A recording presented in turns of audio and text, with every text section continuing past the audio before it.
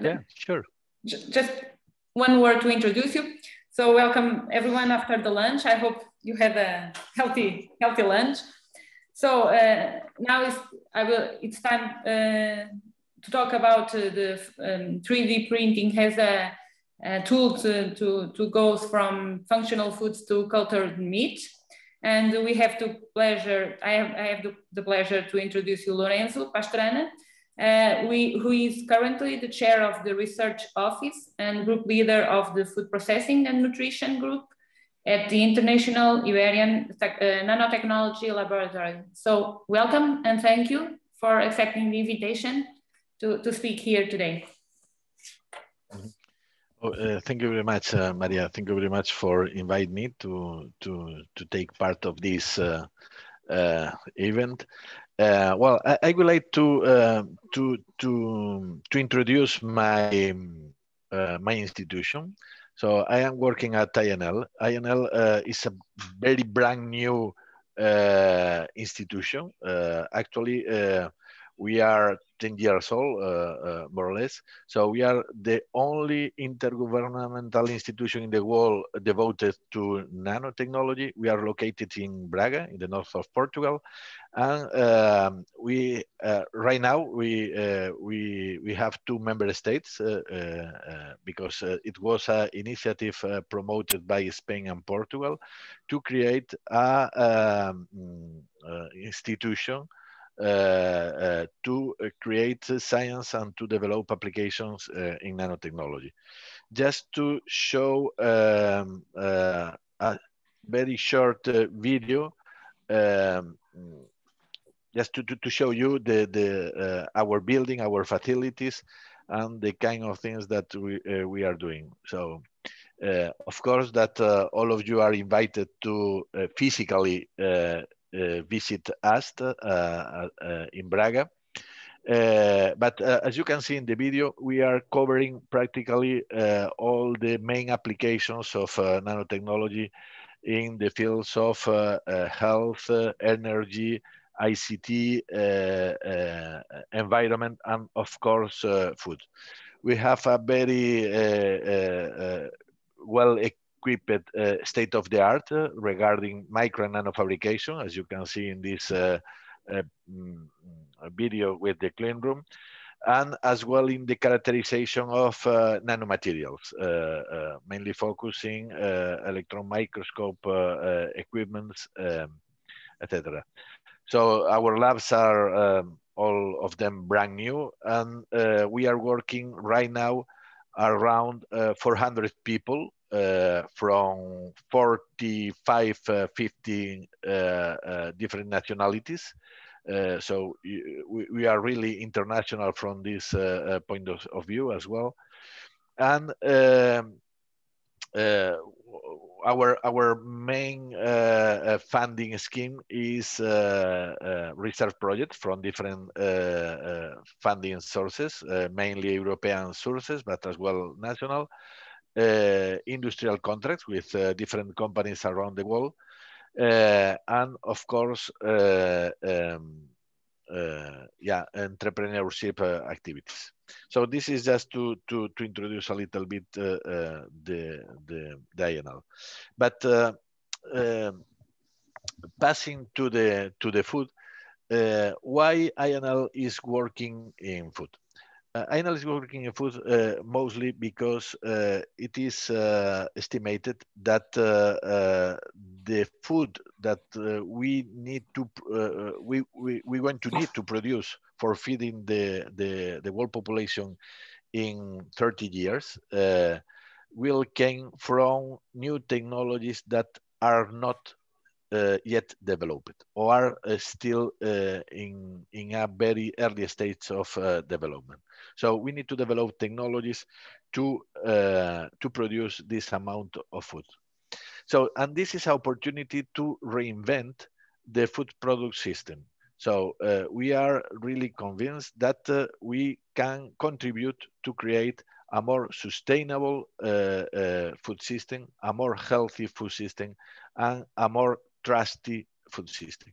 So the idea is to face the main problems that the food system has currently, which are the sustainability of the food system. The production of meat is really a problem of sustainability. We want to do more healthier foods.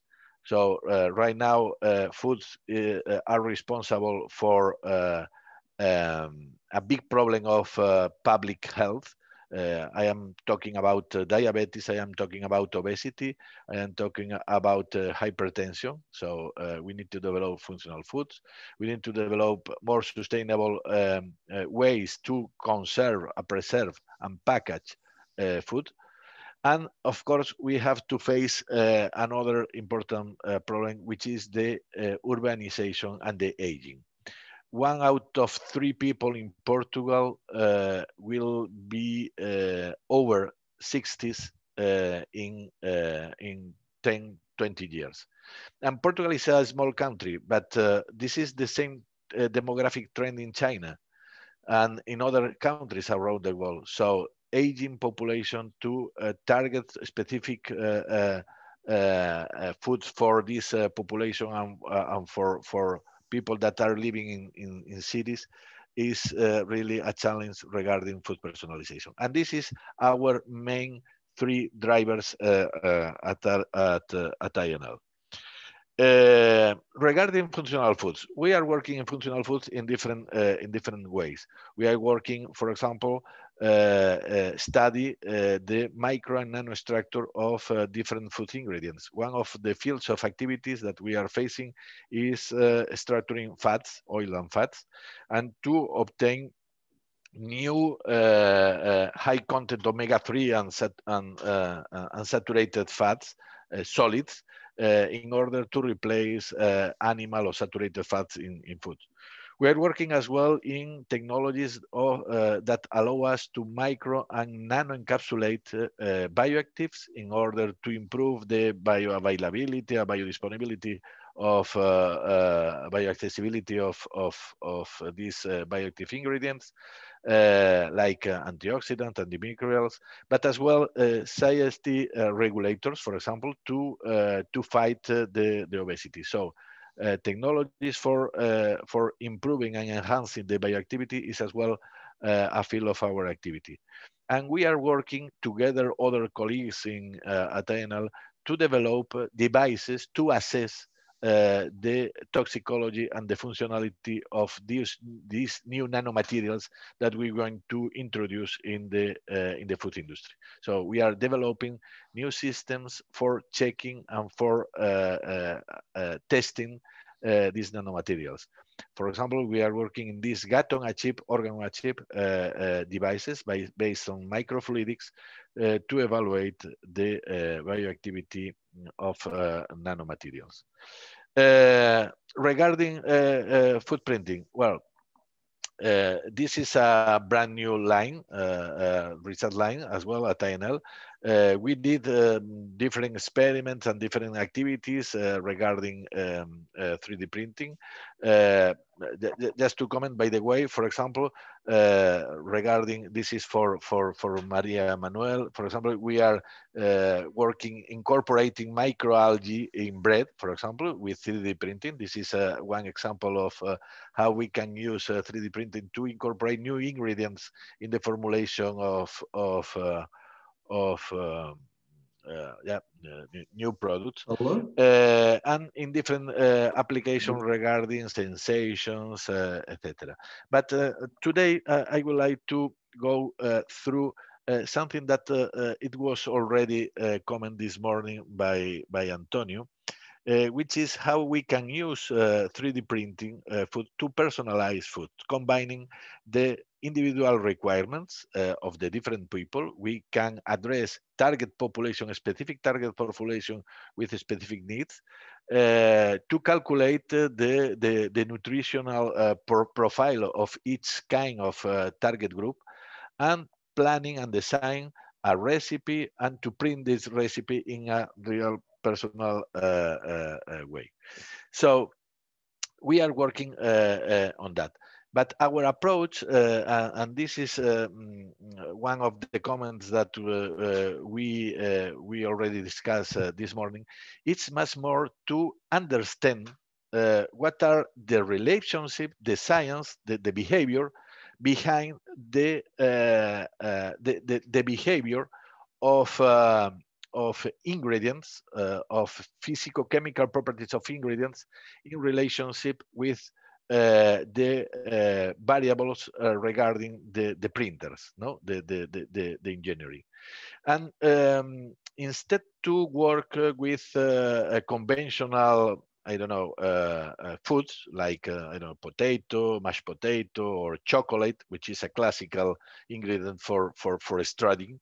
We decided to go through models, hydrocolloids, in order to understand how this micro and nanostructure of different inks could determine different printability properties and try to understand how this behavior. We work mostly with whey protein and gelangams and other hydrocolloids, and we determine in this way how this, as you can see here, how this microstructure of the matrix can determine different profiles of shear stress or pressure or printability at the end of the day, printability of these food inks. So, in other words, we can determine by using this kind of models the printability and the zone of printability, the area of printability of different compounds, and to correlate the physicochemical properties of this soft matter with the printability properties features of these footings. So the idea of correlate printability score with rheological properties is really important in order to design in the future new foods for particular purposes. This morning we talk about swelling, elderlies, etc. So we need to know exactly what is this correlation in order to map to map this and to know what are the zones where we can really obtain a reliable with reliable shape and reliable print.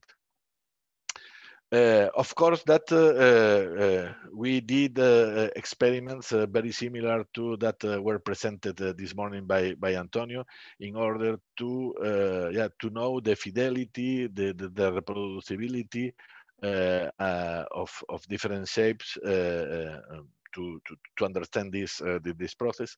But one important application or practical application of this knowledge is presented in this experiment in this slide. How to use this knowledge to design functional foods based on traditional ingredients. So the idea here was very easy. The idea is how to increment, how to improve the antioxidant contents in cookies, considering that the cookies is a product that is suffering thermal treatment, and the main part of the anthocyanins, when you incorporate antioxidants like anthocyanins in these cookies, that will be destroyed by the temperature. So the idea was to design different shapes of cookies containing anthocyanins in order to correlate the design with the retention of antioxidant activities by anthocyanins. And we demonstrate that we can design a particular shape of the cookies that allow us to retain the fully amount of antioxidant activities in the cookies after the thermal treatment. So in other words, we can combine food ingredients like these polyphenols from grape skins, encapsulated in this case in microcapsules. Put this in the dough of a cookie, and designing a pattern that allow us the ventilation, the air pass through the cookie. We can obtain a cookie that is cooked, and that retain the 100% of the antioxidant activities.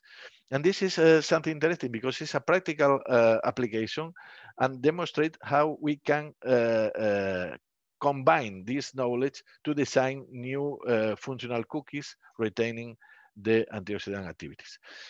But if we are able to do that with a cookie, why not to create cultured meat? Well, and the reason and the rationale behind the cultured meat is shown in this slide. So as you can see, the environmental impact of production of meat is really huge. So it's not possible to keep the meat production as we know right now to feed the population, because it's absolutely unsustainable. One steak, and one simple steak about 300 grams of weight, so it's a meal, that contains approximately 60 grams of protein, have a huge impact in the environment. To produce this steak, we need 4,650 liters of water, and that represents around 30 kilograms of CO2 produced by the cow. So this is really impossible to sustain for a large amount of people. The problem of meat is this particular structure. The properties of the meat regarding color, flavor, appearance, etc., came from these micro and nanostructures of the proteins in fibers and in muscles. And the idea to reproduce or to mimic by 3D printing this structure is really challenging, because it's a combination of new additive factoring like 3D printing, and this is the reason that we need to understand what are the relationship between the properties of the physicochemical properties of the soft matter and the printability with tissue engineering and cell cultures. So the idea is to pick up a cell from a cow, to reproduce or to grow this cell in a bioreactor in order to have enough amount of cells, animal cells, and later on to put these cells in a scaffold and to mature the cells to produce the final meat. The advantage of cultured meat production comparing with traditional meat production are real clear.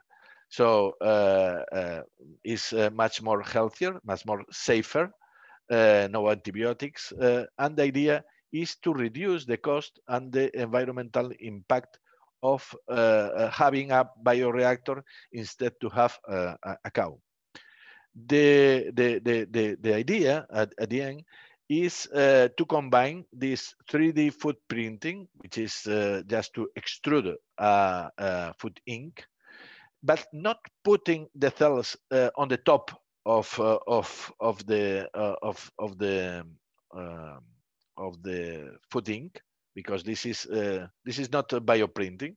So this is just a post-production cell, animal cells in the printing. So the real challenge is to print a real 3D food bioprint. So to incorporate cells and to extrude the cells during the process. And this is challenges because the sheer stress and the scaffolds and the inks have to allow survive the animal cells and have to allow to mature and to grow the animal cells. So it's a double challenge.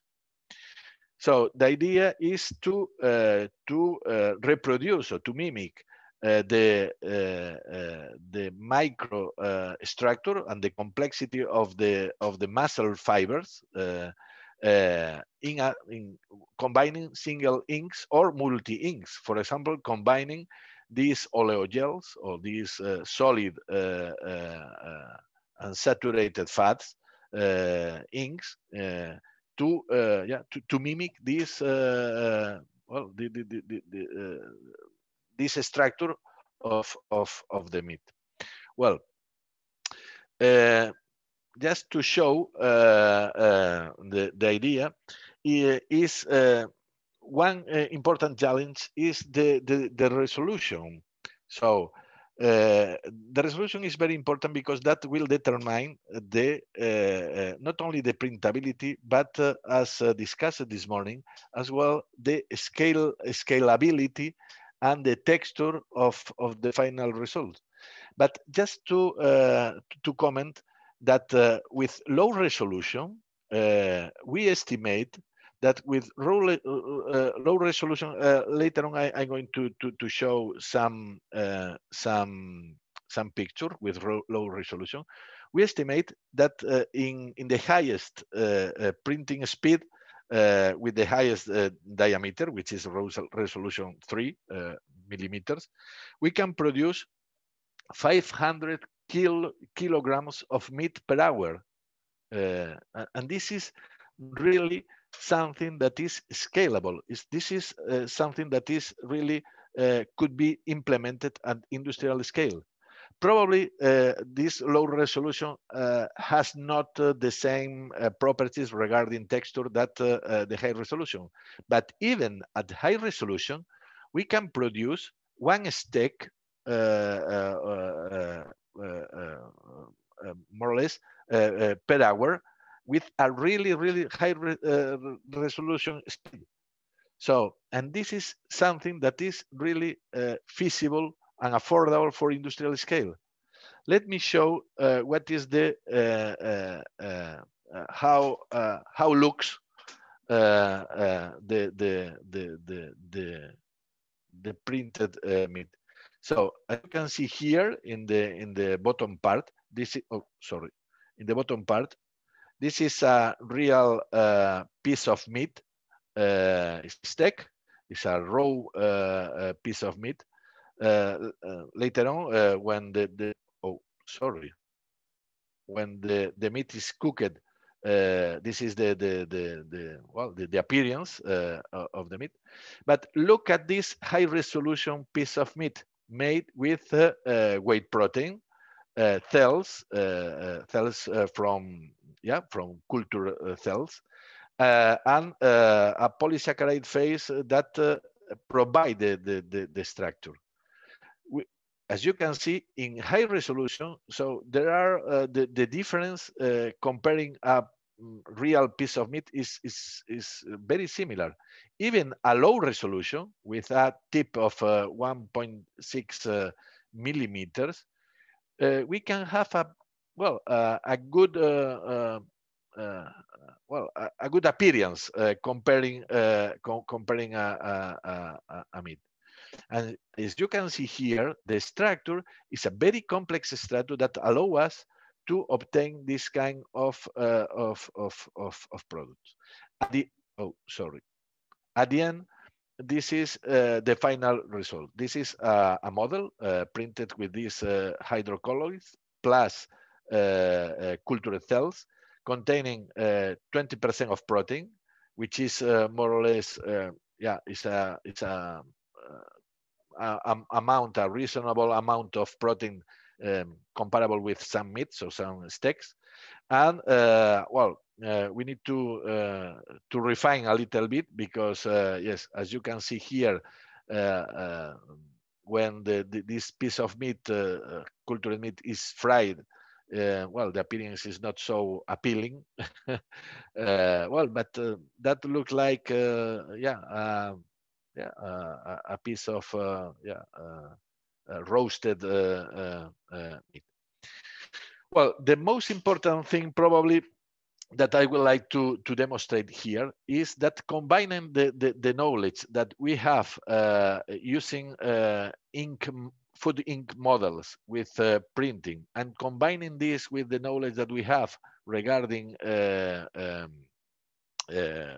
culture of tissues and cells, we can obtain this kind of solution. And this is something that the investors are paying a lot of interest. So this is my last slide. It's just to show you that this is not a hype. This is really a trend in the market.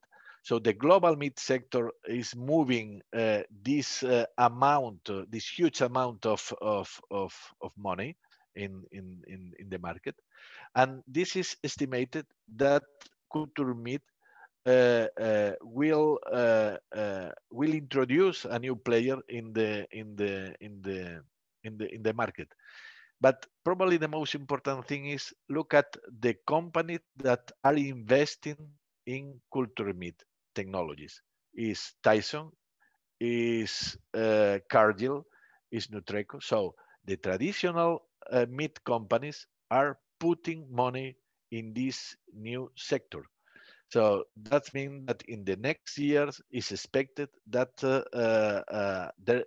there is room enough to develop new solutions for not only for meat, terrestrial animal meats, but as well for fish, for other animal products, milk, eggs, etc. But this is for doing that, it's important to understand what are the science behind the extrusionability and the printability of the food things. I would like to thank my team. Is a team of really passionate nano workers. They are not small, are really a passionate combination of engineers, biologists, chemistries, etc. And I would like to thank as well our funding institutions, particularly the Good Food Institute from states that is paying a big part of this work. That's all. Thank you very much. So thank you very much for your interesting presentation. We have now time for questions and discussion. I have 2 or 3 questions, but I will do it at the end. I will give the opportunity to the people to do some questions. Jeffrey, you have 1 question?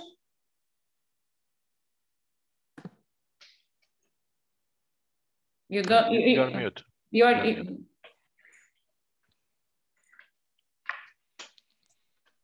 Could you explain the philosophy why you've decided to print your meat as uncooked and then have traditional cooking as against preparing cooked components that then could be assembled?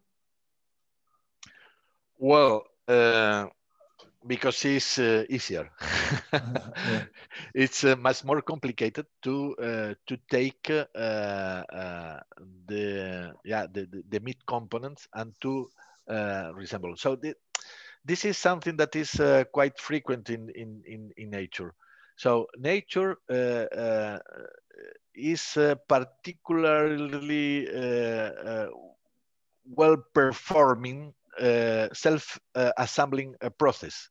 So is so the process, the self-assembling process in nature happens really well and in a reproducible way.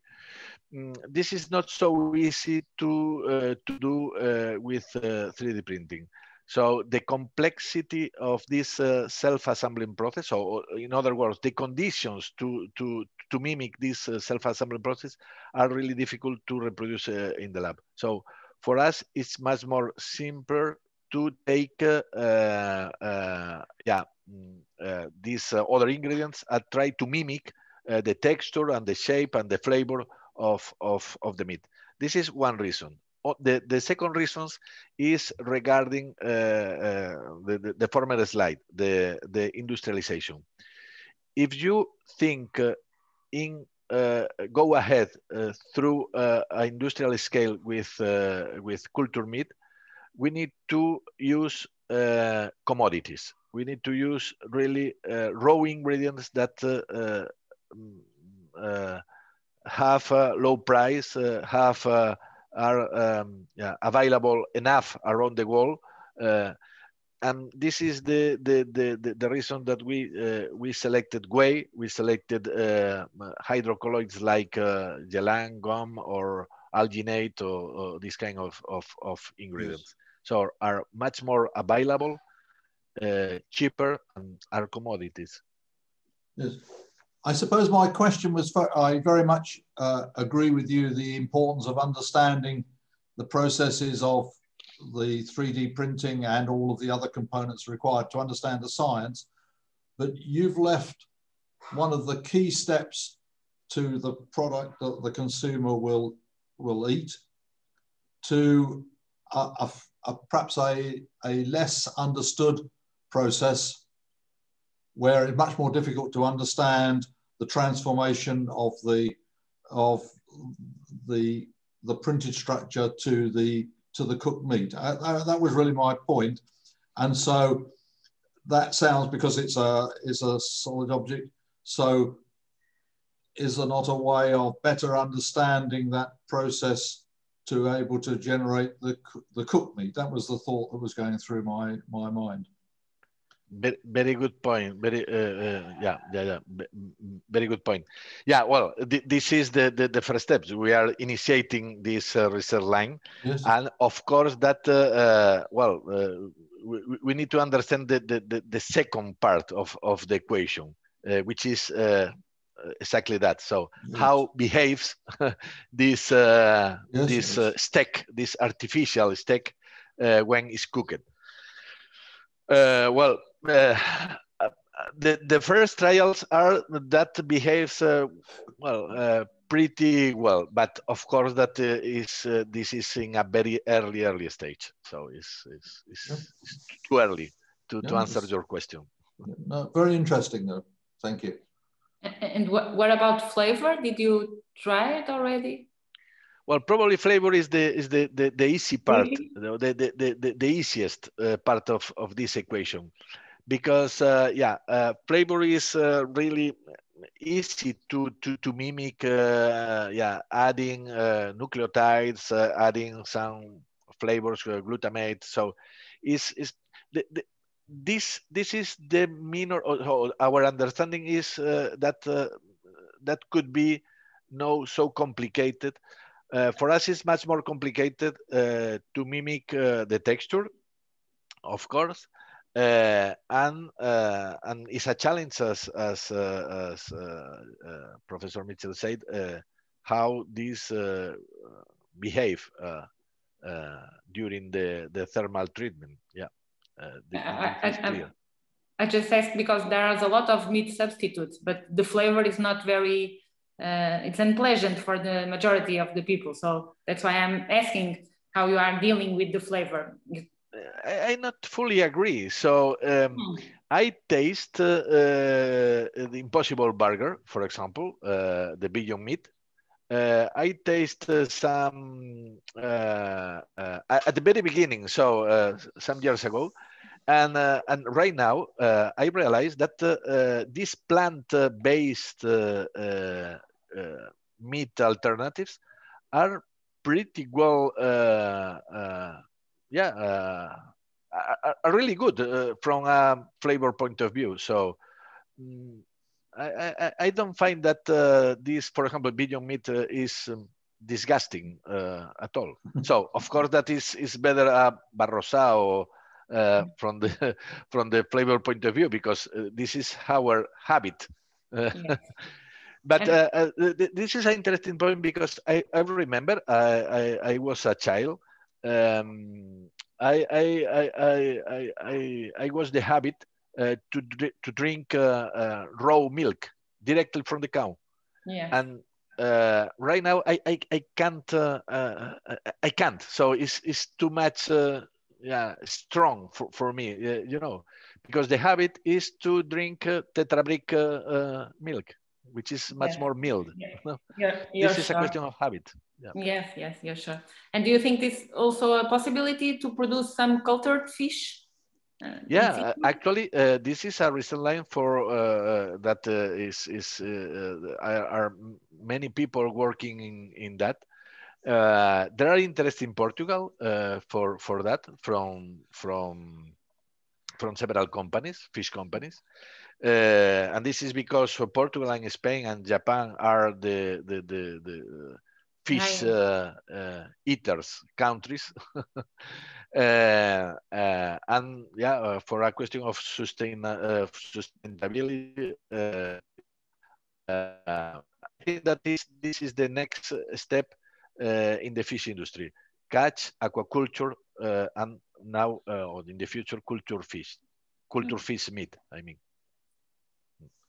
Definitely. Okay, we came to the end of the. I don't know if anyone has one more question, because we are just on time to the next speaker. No more questions. Antonio has one question. Yeah. Thank you, Professor. Thank you. Very interesting presentation. So I have a question about the possibility to manage texture for in this kind of product, because when I study paper on 3D meat printing, in general, I just see very small and simple structure, you know, cube, and the infill path is in general something like this, you know, parallel infill. Yeah. So this obviously help to increase the printing rate, because the movement are very easy, but decrease the variability of texture. So when you show us an estimated amount of production, like 500 kilo for hour, if I remember well, probably it is for like a simple cube, because if you want to create different texture, and you have to plan a very complicated movement, and complicated movement means acceleration and deceleration when the printer move, non-printing movement, and this, for my experience, reduce the production about probably half. So what about these 2 points? So it is possible to create differences in texture. That is one of the most important things for consumers. And what about the estimation in this case of the production? Yeah. Thank you. Yeah, definitely. Yeah, you are right. So this is these estimations came from a very simple geometric pattern with all the fibers aligned in the same direction. So yeah, this is just to produce to mass produce some piece of meat like this. So that was made in this shape. Well, this is true that the reality is much more complex than this, and that will reduce the scalability of the products. Hopefully, different pieces of a cow, or different pieces of the meat in a cow have different structure. There are pieces that are really very similar, like this, to the linear structure. This is quite similar to this. and that is made. But of course, that for more complicated microstructure in muscles, in several muscles, is really complicated. But it's much more complicated not to align the proteins or the muscle fibers. It's much more complicated to reproduce or to mimic, and this is a challenge that we are working on this, to mimic the infiltration of fats in the middle of the muscle fibers. And this is really challenging because the texture and the flavor of a Parma jam or of porco preto jam came from this mixture of different ingredients, in particular this infiltration of the fats in the middle of the fibers. And this is really challenges because it's discontinuous, it's random, it's really random, and to randomize the printer with 2 or 3 inks, different inks, is really challenges from the engineering point of view. Thank you so much. It is a very interesting work. Yeah, thank you.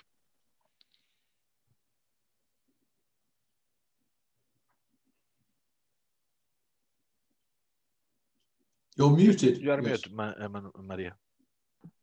It's always the same. Thank you very much, Professor Lorenzo. And we are now moving to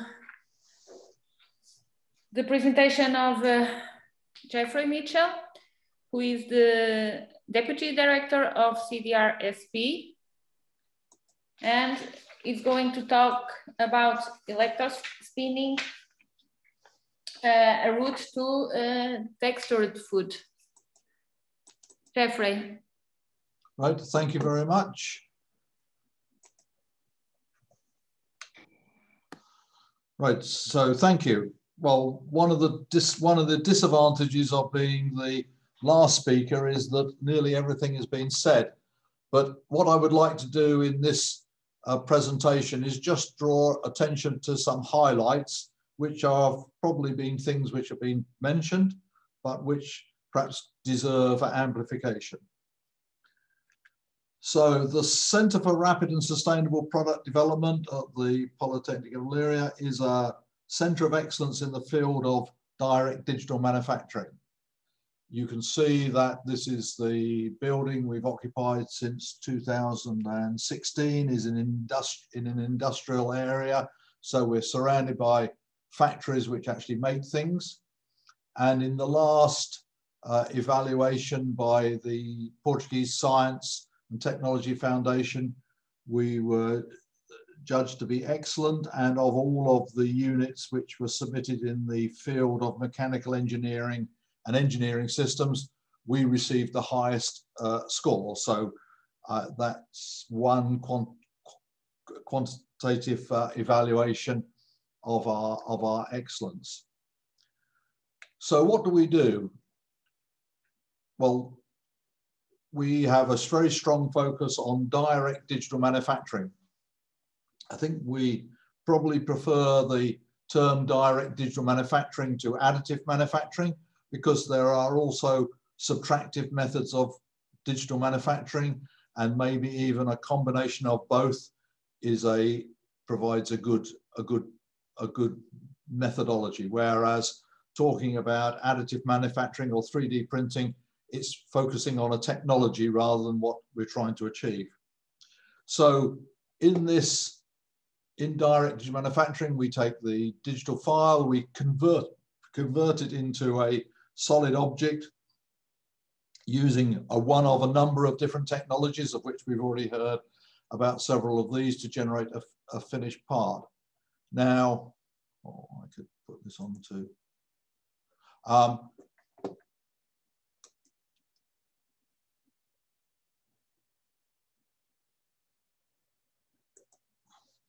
So, and this technology can be used to making products in almost every sphere of the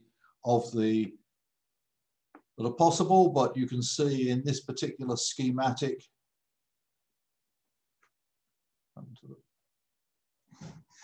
cursor.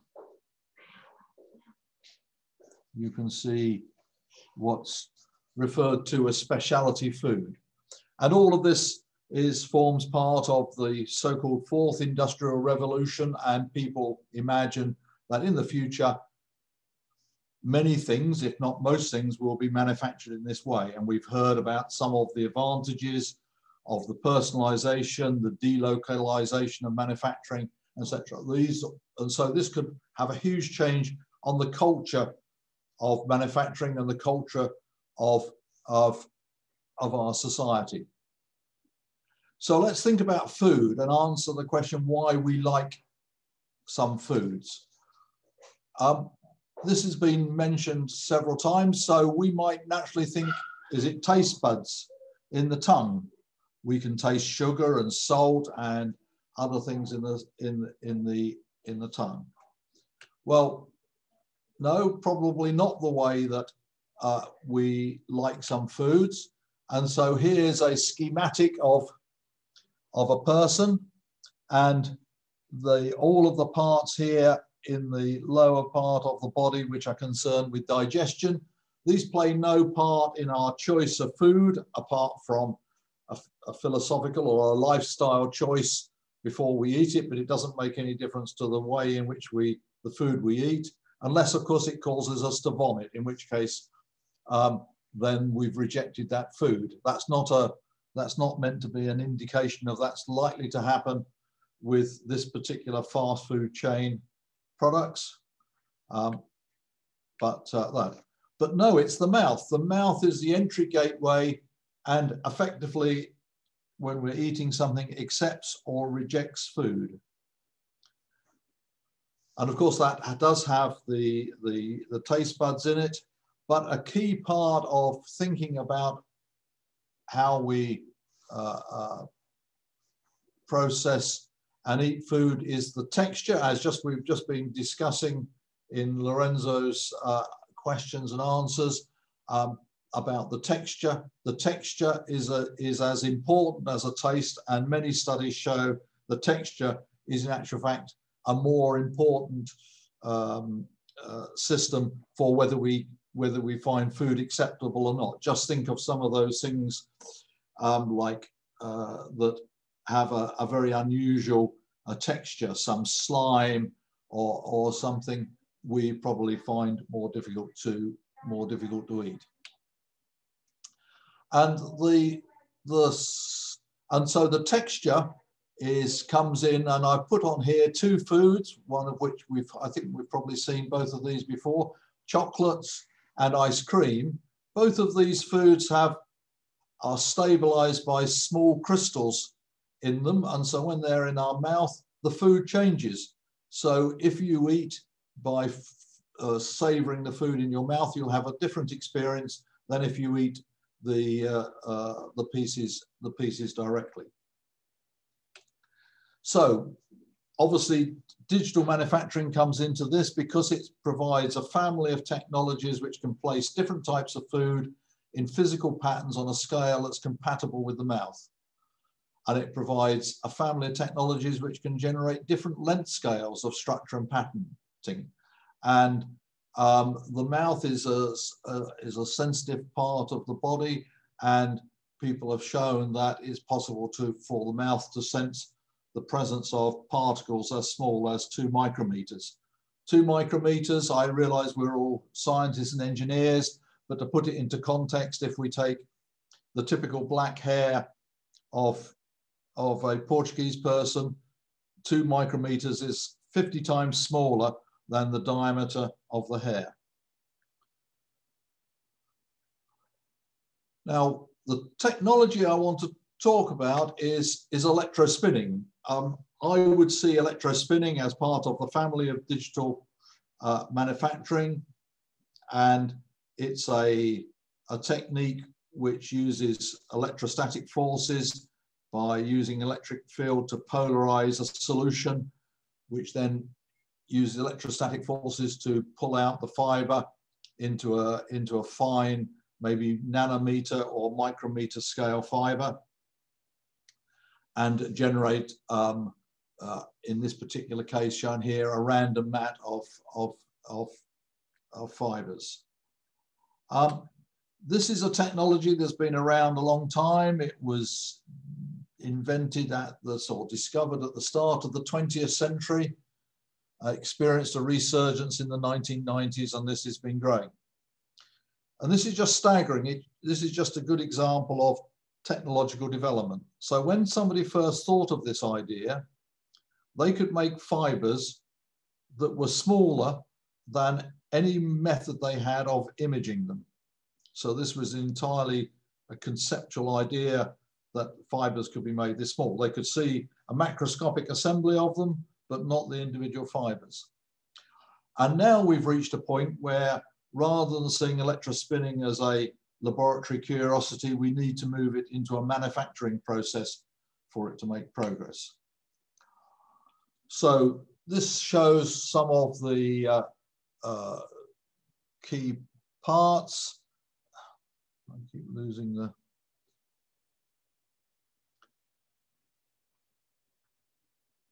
fiber. So this is a syringe with a metal needle to which is applied a high voltage with respect to a grounded collector, and the charging in the solution generates an electrostatic force which pulls the fibers towards the collector, and because of the charged nature of the fiber, it generates instabilities, and so we have this rather randomized trajectory, and it's possible to end up with a random array of fibers. The time in which the solution leaves the needle to the time it arrives at the collector is of the order of tens of milliseconds. And in that time, the polymer solution is transformed from a solution which may contain 5, 10, 20, 30% of polymer into a solid fiber, and all of the solvent is removed. It's really quite a very rapid change in the process. Now, if we collect the fibers onto a rotating collector as shown here, it's possible for us to generate arrays of fibers, of parallel fibers with a common direction. Or if we don't do that, we can end up with a random array of fibers as shown in the photograph here. Now, just as all of the things we've been hearing about the processing conditions, etc., determine what we get, then in the same way with electrospinning, the properties, the output of the system depends upon the solution viscosity, and this depends upon the polymer molecular weight or the concentration in the solution.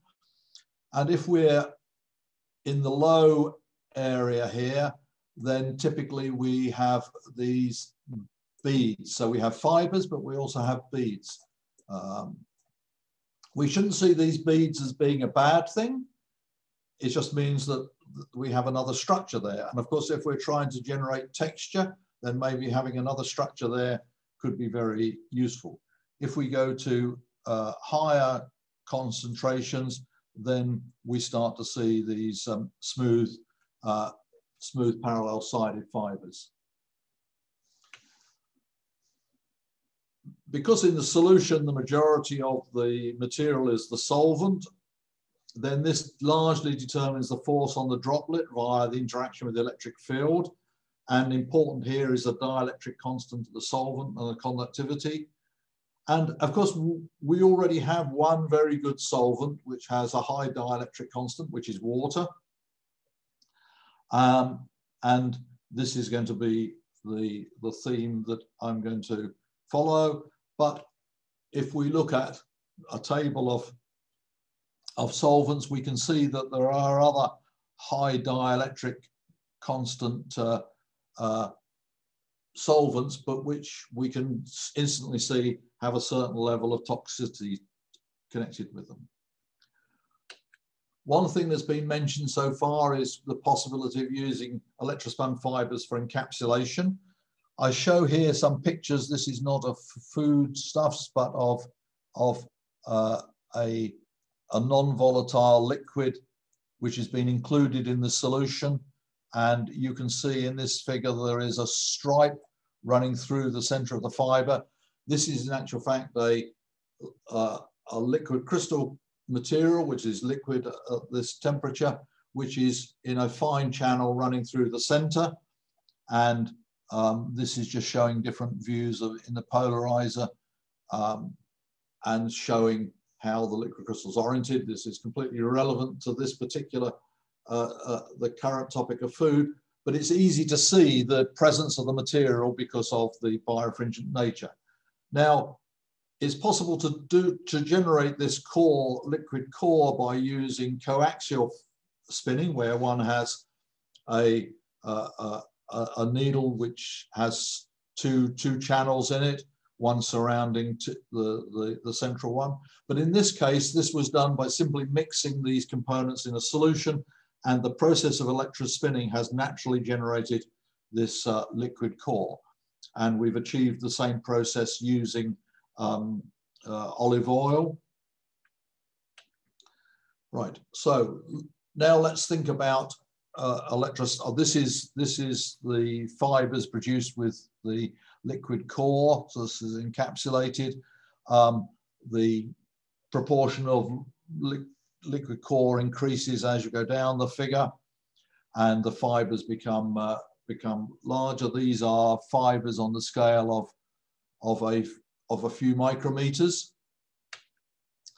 But one of the materials I'd like to talk about is gelatin. I'm going to talk about two materials, which in a sense are a little bit as we were talking about with the fish, that a lot of the fish that's caught is not turned into food products, but is waste. And so in the same way, a lot of meat products and such generates waste. And gelatin is an output of that process. So this is a way of using it in a circular economy sort of way. And the other material, which Lorenzo's already mentioned, is whey protein, which it comes from which is a sort of waste product from making cheese. So gelatin is a complex system which has a structure which is rather analogous to collagen, from which it's derived, and it forms a gel in water, as we're all familiar with. And that formation of the gel is stabilized by the formation of sequences of triple helix structures, which are similar to what's observed in collagen, and the hydrogen bonding. And the glass transition depends upon the water content, but if you get below 20%, it will be glassy at room temperature. And it depends, and the gel transition also depends upon the water content. Now, I mentioned this particular structure because this is a sort of, we could think of this structure as being an imprint of the underlying biological material. And if we use X-ray scattering, we can use this to see sharp peaks in the diffraction patterns of the gel at room temperature. That's the black curve, which indicates there are triple helix sequences there. But as we increase the temperature and we go above the gel point, these diminish and eventually disappear. Now, if you have a material that forms a gel, obviously it sounds like it doesn't have the rheological properties that are required to make to electrospinning, where a very low viscosity solution is required. Now, one way to do this is to break up the hydrogen bonds and destabilize the triple helices, which can be done by using an acidic solution. So here we show some fibers spun from acetic acid, which is very straightforward. And I show the X-ray scattering pattern that shows that, yes, the triple helix structure has been destroyed. Right, but rather than doing that, an obvious alternative in my mind, would be to carry out the electrospinning at temperatures above the gel point. So if we do this, we have the choice of temperature of the solution, of the surrounding environment, and of the collector. And in this particular work I'm going to show here, these were more or less all of the same. And it's possible using this approach to generate electrospun fibers as shown there. Now, this is a picture that shows increasing concentration going to the bottom of the page. And at each concentration, so at the top, we can see 19.1% concentration. We can see the beaded fibers. And then as it increases, as we go across the top line, we start to get smooth parallel-sided fibers. But for each of the concentrations that we might have in the solution, there is a lower temperature which limits the conditions for electrospinning. So this is the point in which the material then has the rheological properties required for electrospinning. So this is in a sort of map, and we can envisage that similar sorts of behavior would be observed in other gel-based systems. This is plotting some of the data on there. So the crosses show that lower limiting temperature, and the diamonds, one shows some of the difficulty of reproducing systems with biological materials, but this shows the fiber diameter, and in this you can see we're in the range of 2 to 500 nanometers. Again, this shows the effect of temperature and fibers, and you can see that there is a small increase in the fiber diameter with the temperature of the solution and the environment. And here showing it a different concentration. And so the average fiber diameter increases with the temperature, but this is the opposite of what's normally observed in electrospinning, because as you increase the concentration, the viscosity increases, whereas here, as we increase the temperature, the viscosity will decrease with temperature, but we see an increase in the fiber diameter. Anyway, it's an interesting observation. Now, coming back to the point about the triple helical structures, this is fibers which have been electrospun. So the black curve is the solution, showing the sorts of peaks we're looking for. These smaller peaks here arise from another source. And when we look at electrospun fibers, we see maybe a little hint of something there, but we don't really see any imprint of the triple helix structures. But what we can do is to take a electrospun material and to expose this to a humid atmosphere, and then these peaks reappear. And so it's possible to regenerate the structure that was present in that material. So a summary for the gelatin part: we can prepare fibers of gelatin, can be directly prepared from aqueous solutions by using elevated temperatures of spinning.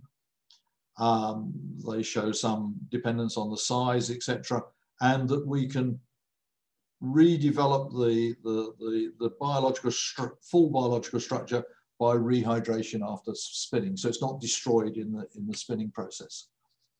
Now we come to why. This is the liquid remaining after the milk has been curdled and strained, and this is a product in which there are some commercial uses. It's a globular protein structure, so I show a space-filling model here. And so it doesn't look like the material that would naturally generate a low viscosity solution to generate electrospun fibers. I show several pictures here. All of what I'm showing here comes from the thesis work of Ji Zhong, who was a PhD student of mine in the Department of Food Science at the University of Reading. And this B is just trying to electrospin the whey protein. Nothing happens, but if we add 1% of polyethylene oxide to the solution, then we can generate a fibrous product by electrospinning. And so here's a material which will be difficult to process this in this way, but we can modify it by adding a very, very small amount. 1% of the system is the high molecular weight polyethylene oxide, and it generates, we can generate electrospun fibers. This sort of material, of course, shows some time dependence. So this is a plot of the dynamic velocity of the whey protein solution and how it varies over a period of time, both as whether it's stirred or not stirred. And you can see that it's a delicate material which needs to be put into the right state before it's possible to process. Now, we also attempted to understand what was happening in those processes by carrying out some small angle neutron scattering of whey protein in deuterated water. And the right-hand side shows the scattering from solutions, and the top curve is after 0 days and the black curve is after 10 days. And so you can see there's quite a substantial change in the conformation of the molecules in the system. And this is probably see this as a general feature of biological systems. And we can measure the size and shape of the molecules. It's possible to spin directly from whey protein from concentrated solutions, but they need to be in the right state, and the yield is very poor. And you can see from the micrographs, this is corresponding to A is 0 day, B 1 day, 2 days, 3 days, 4 days, 5 days. So after a period of time, it's possible from a solution that's been aged to be able to electrospin. Now, this is a table which vertically shows the variation with the whey protein content going from 0 to 35%. This is all in water. And across the top is the proportion of high molecular weight polyethylene oxide, which goes on the left-hand side from 0 to 25% on the right-hand side. And the cells which are colored blue are the ones where it was possible to electrospin fibers, and the number inside the box is the diameter of the fiber. And so it shows that we can, by controlling the nature of the solution, that we can, in this particular case, process it through electrospinning into nanoscale fibers, but only under very special conditions. And we can also see the fact that time, the whole process is time dependent. So here we show SEM micrographs of material electrospun from a 30% solution, including polyethylene oxide, but which, if we then wait 10 days, transforms into a rather different sort of structure. So we've got ways in which to tune the material depending on what we want to see. So a summary for whey is that it's possible to electrospin whey proteins under very carefully controlled conditions. The additions of very small concentrations of polyethylene oxide, which of course is already approved for food use and widely used in pharmaceuticals, to the whey solutions, change their behavior and properties so nanoscale fibers could be readily produced.